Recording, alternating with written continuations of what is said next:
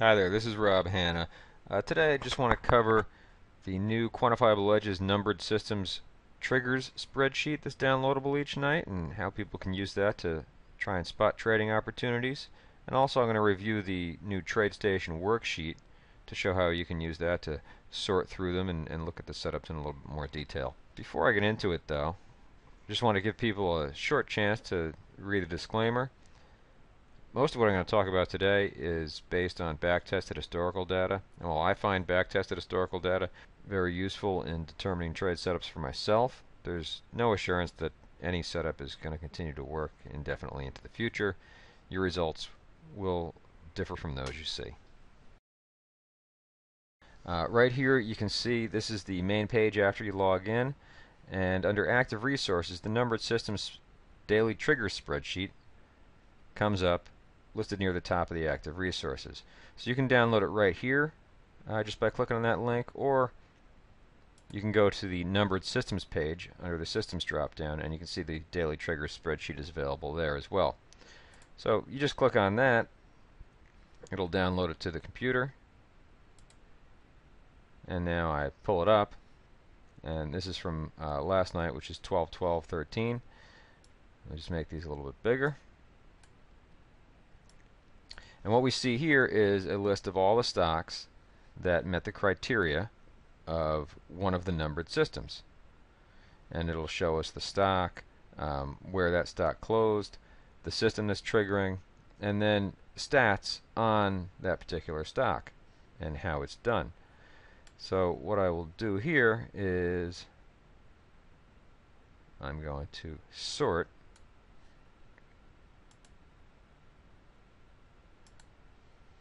on these columns. So I'm going to be sorting on profit factor. Look, my Excel bumped it down there one line. I didn't mean to do that. But that's fine. I'll just do largest to smallest. And so we can see the stocks that have done the best in those particular numbered systems. And the reason I like to do this is that different stocks will trade differently. No one that's traded for a while would argue that every stock trades the same. Volatile tech stocks generally trade different than utilities stocks.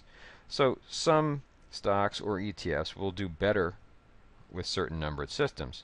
And I like to trade in the ones that have historically done better and traded in a manner that has taken advantage of one of the numbered systems, rather than just trading in any random stock. The new spreadsheet helps us do this. Generally, I like to have the aggregator favorable, right? So we've got the market direction behind us. I like for it to be a solid setup overall, and the number of systems generally are all pretty solid setups.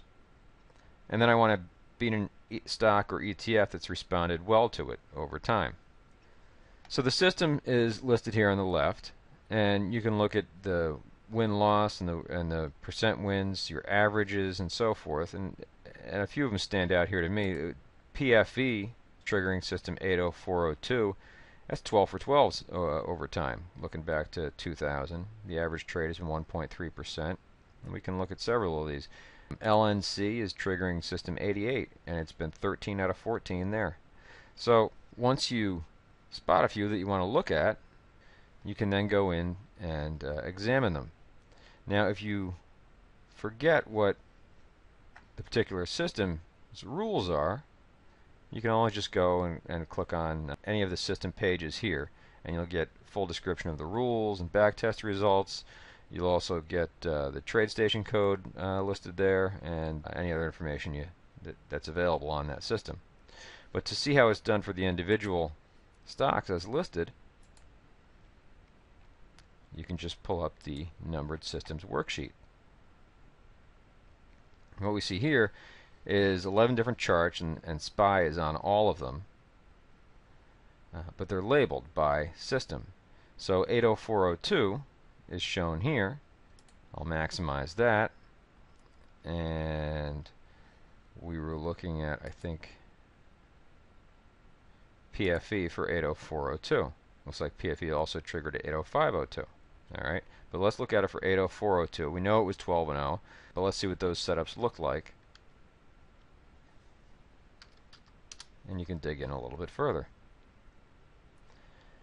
So you can see there was 3 of them in the last year or so, and this one would have triggered an entry actually yesterday.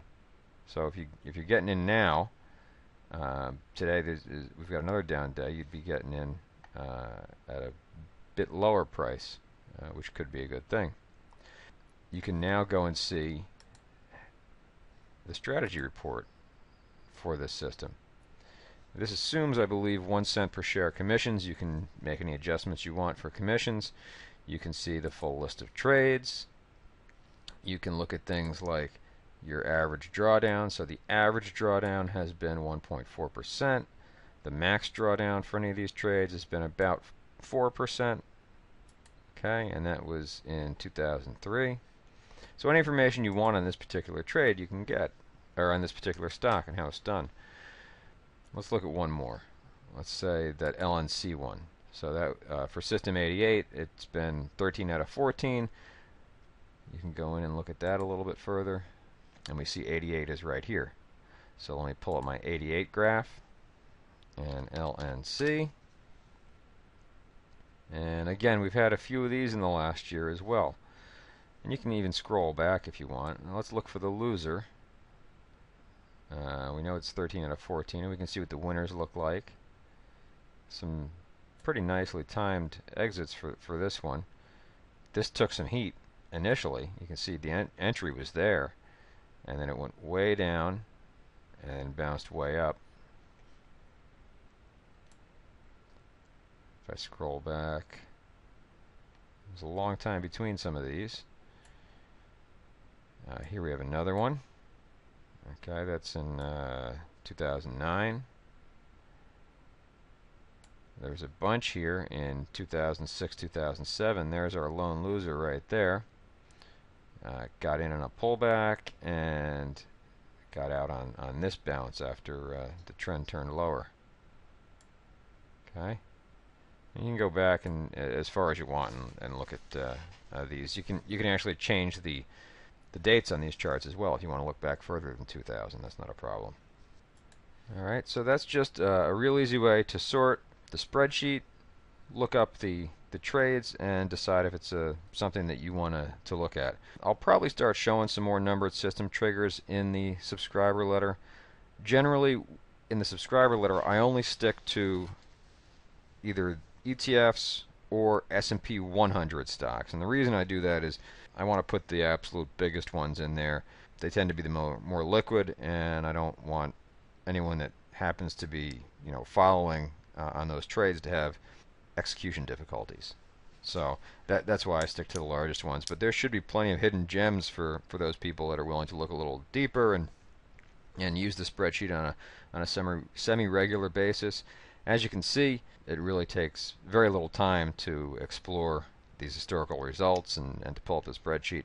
And hopefully you're able to find some nice trading opportunities, not necessarily every day, but on a fairly regular basis when the market's going your way, and you're able to identify a nice setup in a stock or ETF that has done well with that setup in the past. And if you have any questions, feel free to email me at support@quantifiableedges.com. Thanks.